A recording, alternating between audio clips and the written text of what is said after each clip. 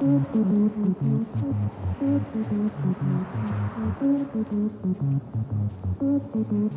everyone, and welcome to my perfect weekend in Reykjavik, which begins at the Sun Voyager, a symbol for exploring new worlds, which is what I intend to do on my very first visit to Iceland. Now I have my checklist of must-sees and must-dos, which include riding an Icelandic horse, a dip in the hot springs, and a glimpse at the beautiful natural landscape. So let's see what else I can discover on my perfect weekend here.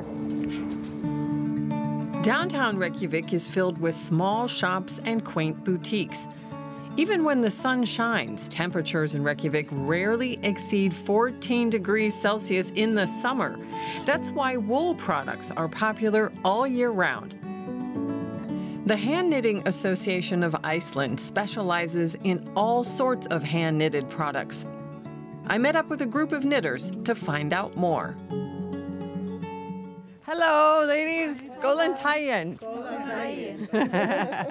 So, you're all busy knitting away. Yes.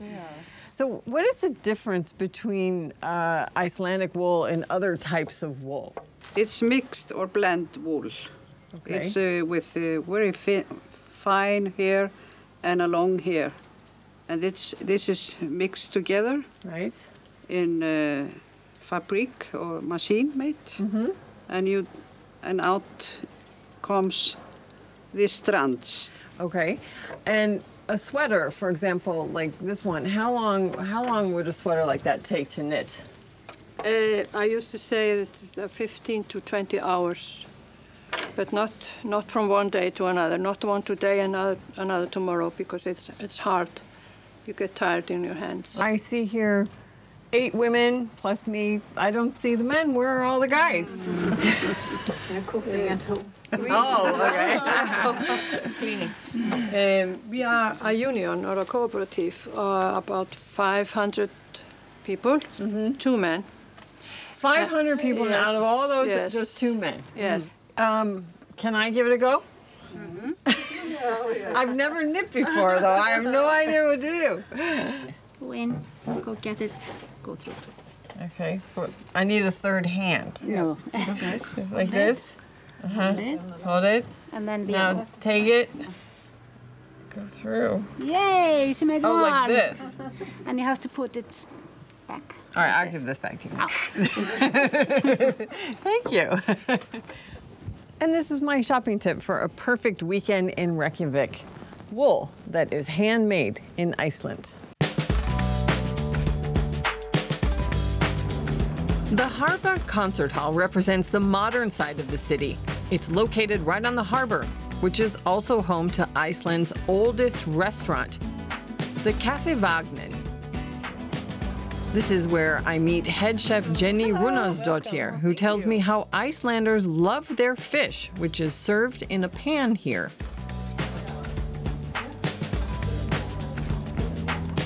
Tell me, what is the most popular fish here in Iceland?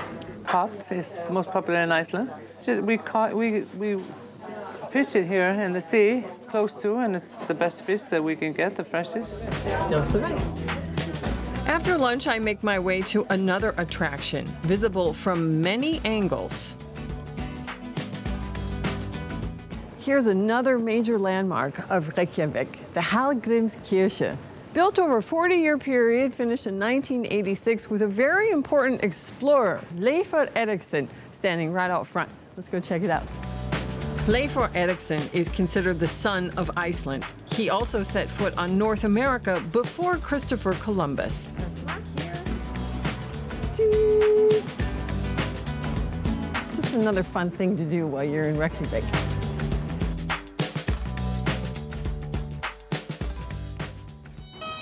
The city is full of surprises like pop-up yoga. You can take a class right in the middle of the town for free.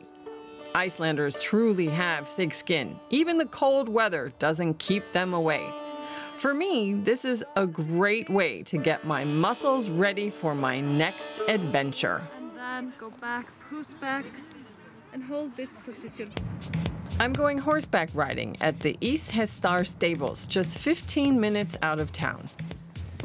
Ylfa Gunnmundsdóttir is going to be my guide today. Nice to meet you. And who are these little guys? This is Tenor. Tenor. He's going to be your horse Hi, today. Tenor. And this is Mosi. Hi, I'll be riding him with you today. Mosi the horsey. All right. And you say he's a follower. He's a follower. He's very sweet and gentle. And he's got a very nice tolt, or tuft, as we say in Icelandic, which is a very nice and smooth gait, which they are famous for. All right, speaking of gaits, yes. These horses, Icelandic horses, have 5 gaits. Yes. Versus 3 normally for other types of horses. So explain again the gaits.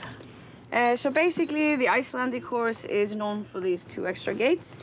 About 90% of Icelandic horses have the flying pace, which is the 5th gait, while all of the Icelandic horses have the gait called tolt, or tult, as we say in Icelandic. Why are these 2 extra gaits important?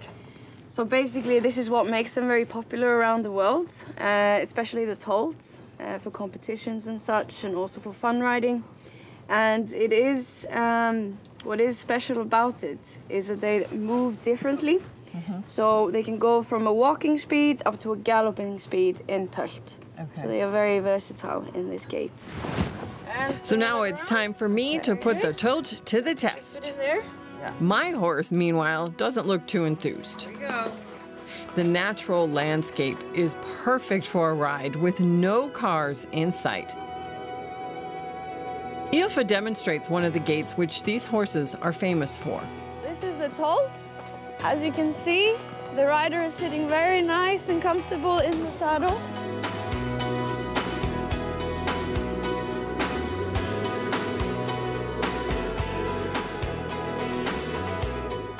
This is my activity tip for a perfect weekend in Reykjavik, a ride on an Icelandic horse.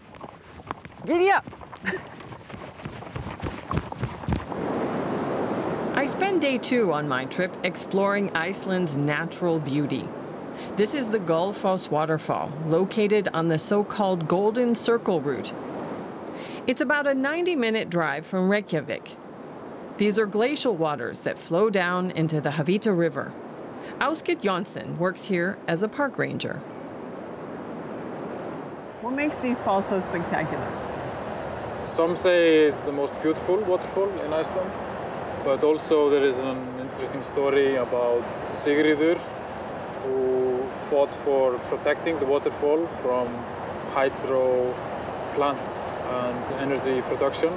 So she is supposed to have walked to Reykjavik to protest, and she actually was going to jump into the waterfall because she wanted to protect it. And she won in the end. She didn't jump in, and we still have the beautiful waterfalls without any hydroelectric production. So aside from this, what is another must-see in this area? The geyser area, where Strokkur gushes up into the air. The Strokkur geyser is one of the region's most active. It erupts about every 5 to 10 minutes once the water reaches temperatures close to 200 degrees Celsius.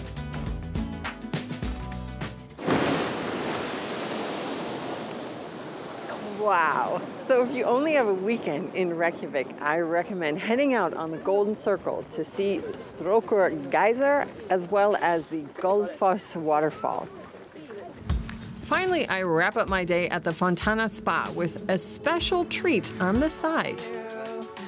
I hear you're baking bread. Yeah, baking bread here right in the ground. In the ground, all right. Yeah. Well, how does this work? So we put a dough in a pot and we leave it in the ground for 24 hours. And then we usually have a perfect rye bread. Whoa, why would you want to do it this way when there are ovens nowadays? Well, we have, all this free energy coming right up, from Mother Earth, and this is a lot of fun to do, so yeah, and we've been doing this for a long, long time. All right, yeah, it seems so. Yeah. All right, show me. Yeah. Siggi Hilmarsson is the Fontana Spa's manager, and he grew up making bread this way, so he's a real pro.